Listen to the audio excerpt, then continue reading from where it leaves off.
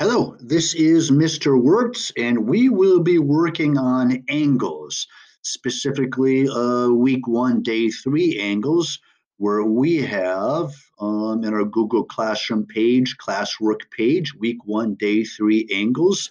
Let's click on that worksheet. And I have some hints over here. Let's take a look. We are going to be filling in answers in all of these blank spaces here. But let's go down to the questions. The questions are asking us to classify angles as straight, which is 180 degrees, right angle, which is a perfect 90 or a square. Obtuse angles are bigger than 90, but remember, they are less than 180. So an obtuse angle could be 179 degrees or 91 degrees or anything in between. 90-degree angle. Acute angle is anything 80 degrees or smaller, anything that looks smaller than a right angle. So let's take a look at some examples that we have. Down here on number one, we have the example that looks like that. Over here on number one, you can see that example.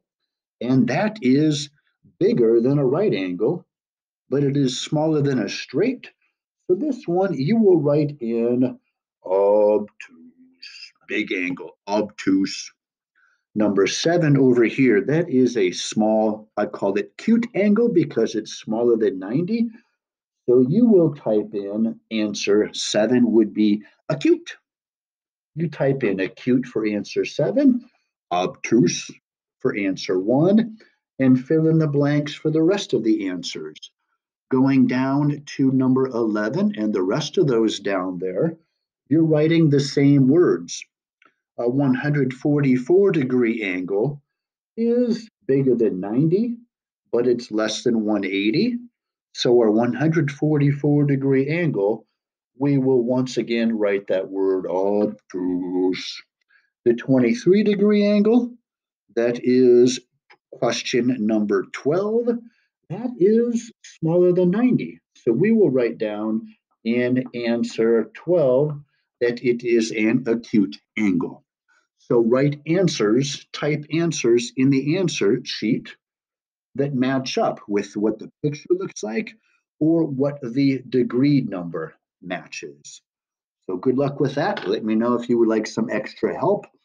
And let me know if you need anything else. I can set up more help, more tutorials with Zoom meetings or other things. Good luck.